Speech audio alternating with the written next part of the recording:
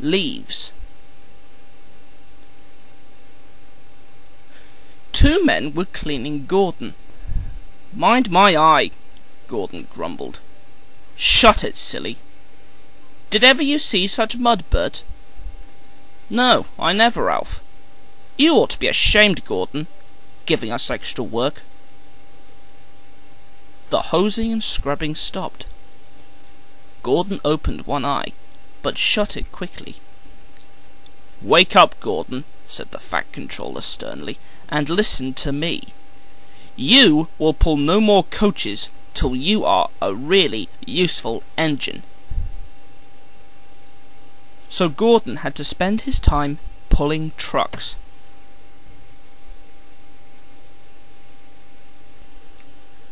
"Goods trains! Goods trains!" he muttered. He felt his position deeply. "That's for you! And you! And you!" Gordon said crossly.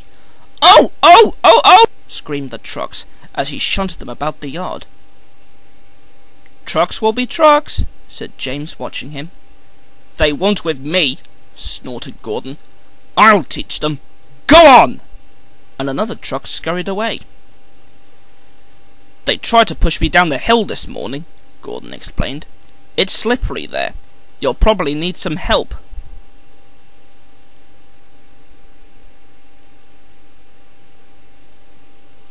"I don't need help on hills," said James huffily. Gordon laughed and got ready for his next train. James went away to take the express. "Slippery hills indeed," he snorted. "I don't need help. Come on, come on," he puffed. "All in good time, all in good time," grumbled the coaches. The train was soon running nicely, but a distant signal checked them close to Gordon's hill.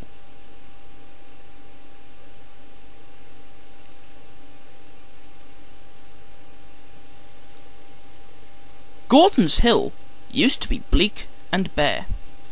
Strong winds from the sea made it hard to climb. Trees were planted to give shelter, and in summer the trains run through a leafy avenue. Now autumn had come, and dead leaves fell. The wind usually puffed them away, but today rain made them heavy, and they didn't move. The home signal showed clear, and James began to go faster.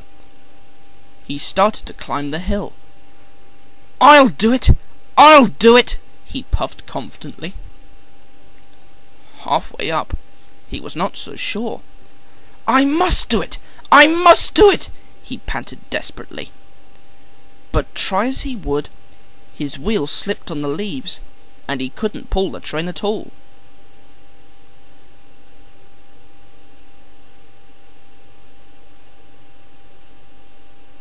"What's the matter?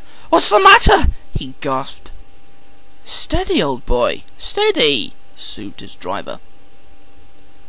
The fireman put sand on the rails to help him grip, but James's wheels spun so fast that they only ground the sand and leaves to slippery mud, making things worse than before.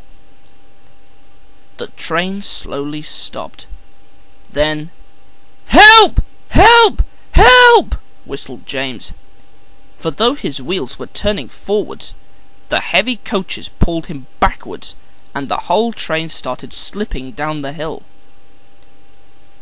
His driver shut off steam, carefully put on the brakes, and skillfully stopped the train.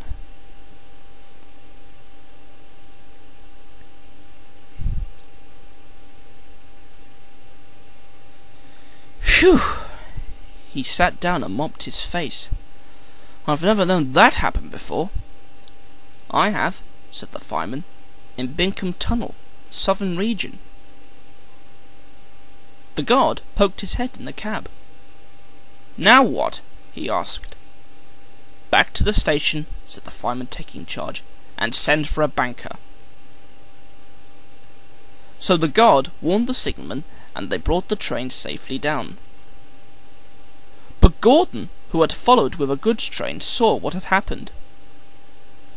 Gordon left his trucks and crossed over to James.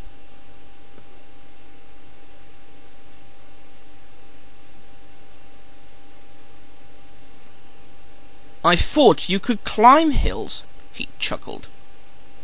James didn't answer. He had no steam. Ah, well, we live and learn, said Gordon. We live and learn. Never mind, little James, he went on kindly. I'm going to push behind. Whistle when you're ready.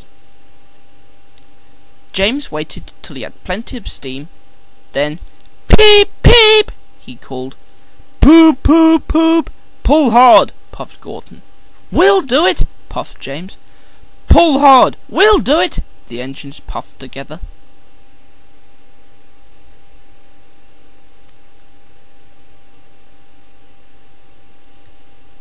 Clouds of smoke and steam towered from the snorting engines as they struggled up the hill.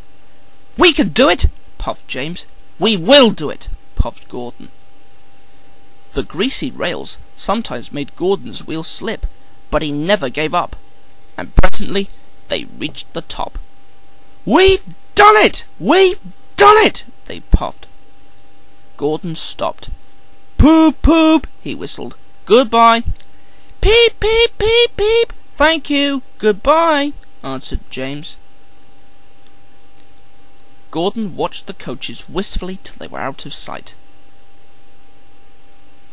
Then slowly he trundled back to his waiting trucks.